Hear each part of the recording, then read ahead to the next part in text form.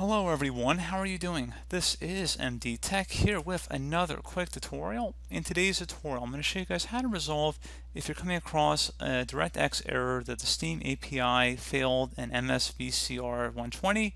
Associated DLL error has occurred as well.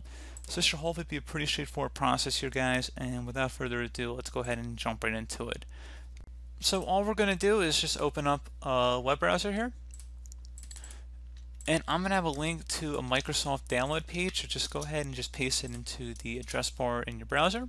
And just go ahead and scroll down, and if you're using a 32-bit operating system, select the x86 version, otherwise select the x64.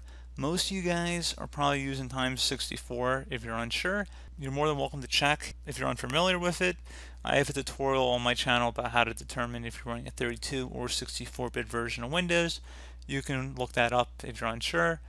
I'm running a 32-bit computer, so I'm running the x86 download, and I'm going to go ahead and download the 32-bit version because that's the version I'm running of Windows.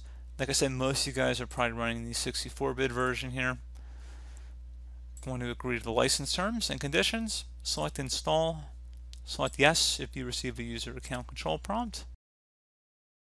And it should say setup successful. Close out of here, restart your computer, and that should honestly be about it. Hopefully your problem will have been resolved at that point.